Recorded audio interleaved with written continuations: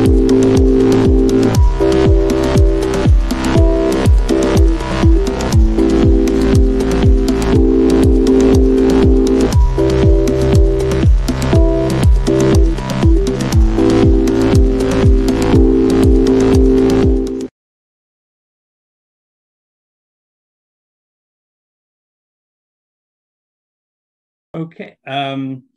so welcome to GVN Interviews. My name is Mike Vaughn, and we are talking about Bring It On, Cheer or Die. And I am joined by director Karen Lam and star Kerri Medders. Thank you so much for being here with me. Fantastic movie. Really enjoyed it. I actually just got done watching it a second time. So it's so exciting. Yeah, I have to say it's kind of wild. I was watching you have some great behind the scenes footage, which kind of brings me to my first question is like how hard or intense was the training just to film all these amazing stunts? Okay, I guess I'll take this one away. So first off, I don't have a cheer background. I didn't know about cheerleading.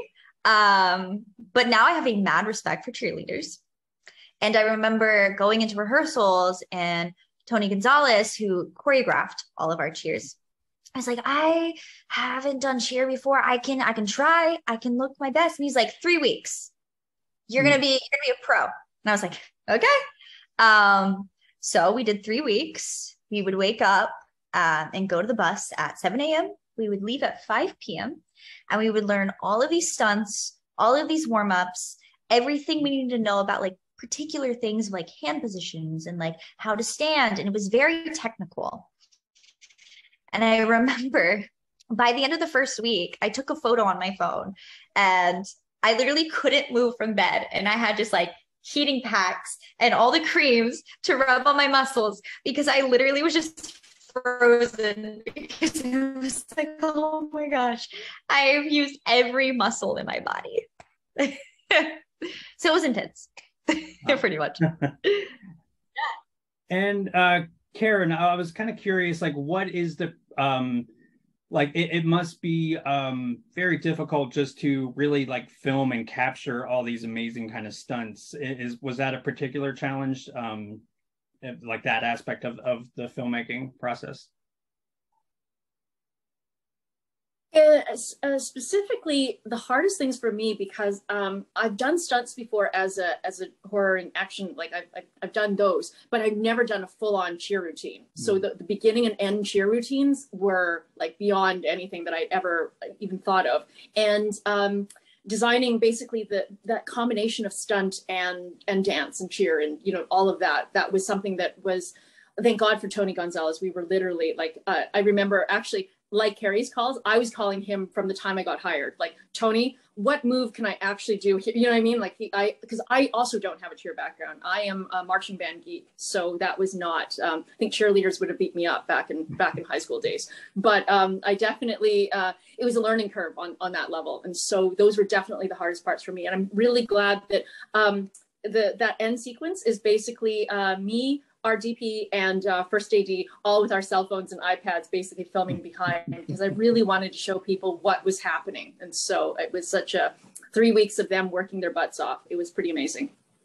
Yeah, and I love that was included because, I mean, it's just, when you're watching it, you don't necessarily, unless you were actually there making it, you don't really appreciate, I think, like that hard work and energy, and just like, it is mind-boggling.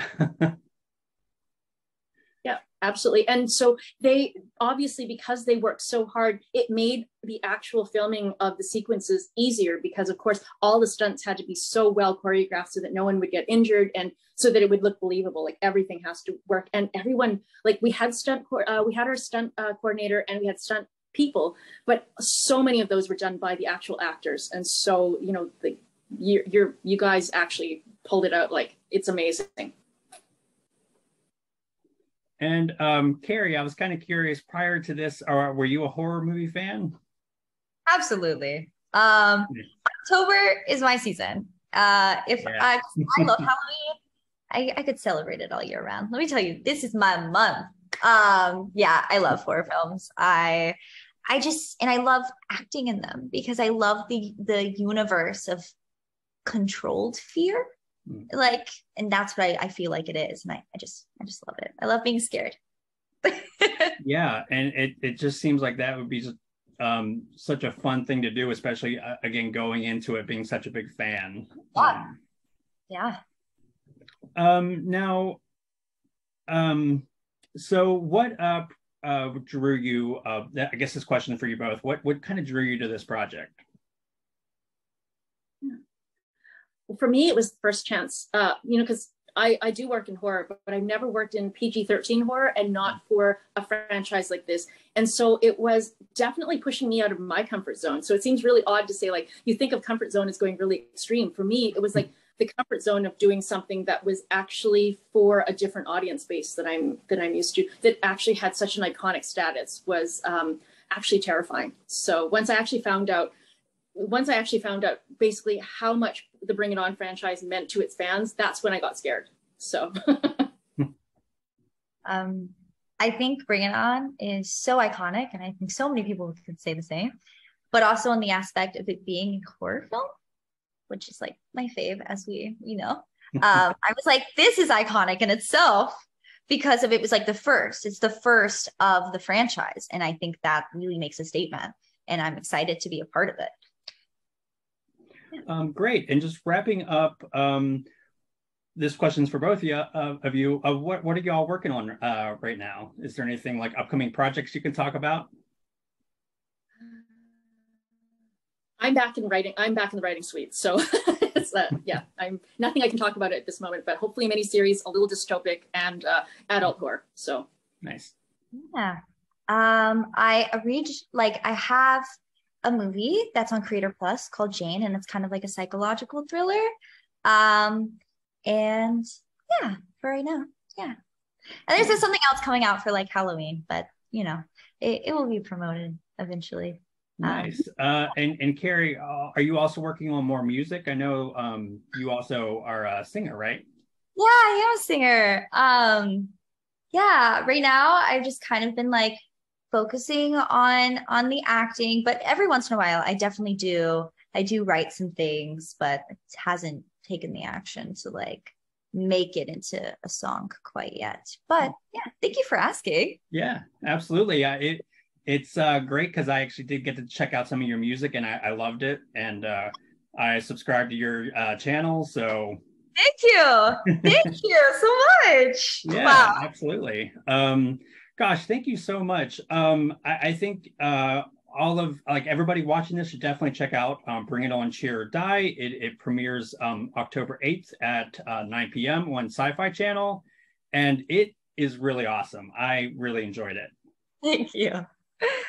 All right. Well, all right. Thank you so much. Thank you. Bye. See ya.